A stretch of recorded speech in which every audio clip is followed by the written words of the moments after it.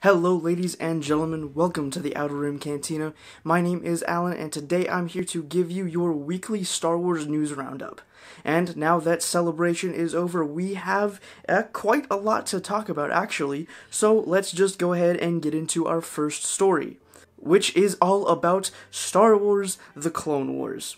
So one of the most anticipated panels at Celebration last weekend was for Season 7 of The Clone Wars. Dave Filoni and the cast of the show came out to talk about the creation and work put into this final season of the show, and the cast got to share some personal insight into what it was like finally having the opportunity to finish it off. We also got lots of concept art featuring Ahsoka, Rex, and even some brand new characters.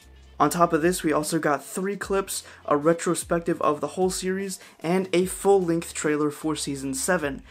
So to the people watching these Celebration live streams at home like me, who were very disappointed when they blacked out the Mandalorian panel to show a clip from that, this, I think, more than made up for it. Now, the only thing that seemed to be missing from the panel was the actual release date of the show. We know it's coming to Disney+, we just have no idea when. That's really the only thing I can think to nitpick or really complain about. And even that's not really much. I mean, they gave us so many details about the show. Having all the cast together was amazing to see, and one of my personal favorite things from that panel was the fact that Dave Filoni revealed that for Season 7, which is going to focus on the Siege of Mandalore, they called in Ray Park, the original Darth Maul from Episode 1, The Phantom Menace, to do motion capture for the Darth Maul fights in this season. So we're going to get double the Maul with Ray Park's fighting and Sam Witwer's voice. Now, moving on to our second story, we have comics, and more comics. Marvel unveiled a heap of new comic books at Celebration and gave us some insight into what it's like creating their popular Age of series.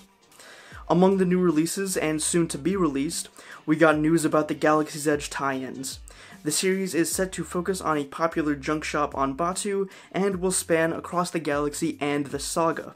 Written by Ethan Sachs and art by Will Sliney, Marvel is gearing up to give you everything you need to get acquainted with Batuu and Black Spire Outpost before you even set foot in the new Disney park. Greg Pak spoke about the Age of Rebellion series, which just kicked off with Leia and Tarkin, and gave fans a glimpse at the Boba Fett issue, which is apparently going to be like a Star Wars Western, so that's pretty cool. I definitely cannot wait for that issue to get some more of that sweet, sweet Boba Fett. And, of course, we're getting yet another Vader comic, because Marvel apparently really wants to milk him dry, and also apparently seems to have absolutely no grasp on what Vader fatigue is. This one, however, is going to have a slightly different take than what we've seen before.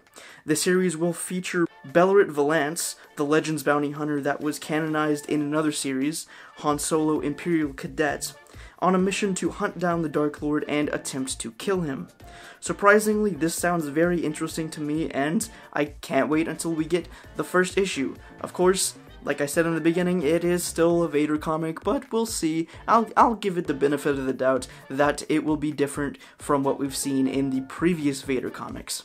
Moving on to our third story, we got some new details on The Mandalorian's release. Among all the news and excitement around the Mandalorian panel at Celebration last weekend, a very important piece of news was announced after the fact. According to Entertainment Weekly, the entire first season of the show won't be released all in one day, like services such as Netflix or Amazon Prime do with their new shows where they just dump the entire season in one day and let you binge watch to your heart's desire. After the first episode drops with the launch on Disney Plus on November 12th, it's expected that the show will have a weekly release schedule and finish up just before Rise of the Skywalker hits theaters. This approach might seem strange to people comparing Disney Plus to Netflix, but it actually does make a lot of sense.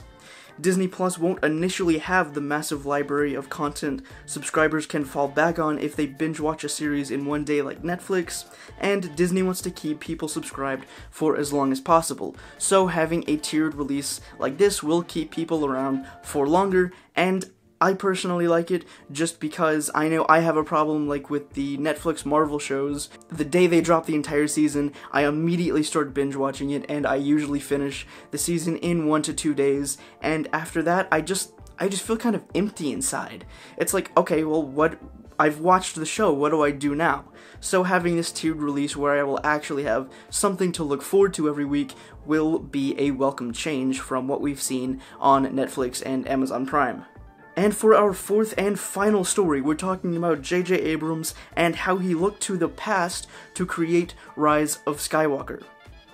In an interview with Good Morning America, J.J. dropped, rather surprisingly, that he had talked with George Lucas, Lawrence Kasdan, and of course Rian Johnson to make Episode 9. And I say rather surprisingly because, as we all know, when Disney acquired Lucasfilm, they just basically trashed all of the ideas that George gave them and said, hey, we're gonna come up with our original stories and everything's gonna be completely original. But I guess not, at least not with Episode 9, which can really only be good, I would think.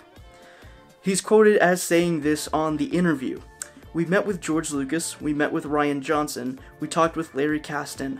Developing the movie involved a lot of thinking and trying not to overthink, but really considering what this story meant. While JJ was not pressed for more information after that quote, it will be interesting to see how his talks with the two Star Wars veterans will translate into the final installment of the Skywalker saga. Along with this, we also got a reason for keeping the title reveal from fans and the world until the reveal at Celebration. In that same interview, JJ is again quoted as saying, "It felt like there were a series of Star Wars movies that came out pretty close behind this one. We didn't want to feel like we were getting lost in that. We felt like it was kind of better to wait until the right moment." Now, I personally agree with JJ on this. It was feeling like there was an overload of Star Wars for a while, and everyone just needed a break to get over The Last Jedi and Solo before people got talking about Episode 9.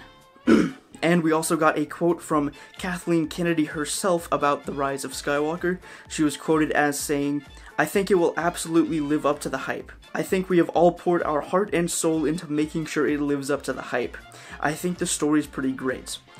Now, all we can do is speculate and wait and see what we get in December, but I personally have high hopes for Episode 9 being one of the best Star Wars films in the whole saga. And in the tone of looking to the past, in another interview JJ did with Fandango, he touched on one of the major complaints of his first Star Wars film, The Force Awakens, and how it was a rehashed and reshot A New Hope. Now, this was my biggest complaint of the movie, and to me, it just makes it boring and hard to sit through. He did go on to say that his main goal, besides finishing off a 9-part story 42 years in the making, was to create an entirely new adventure that we haven't experienced before. We'll have to wait and see how that translates on screen, of course, but it gives me more hope that this movie is going to be amazing. And that is all this week's Star Wars news. If you enjoyed this, slap a like on this video, get subscribed if you aren't already, and I will see you back here in the Cantina on Tuesday for another video. But until then, may the Force be with you.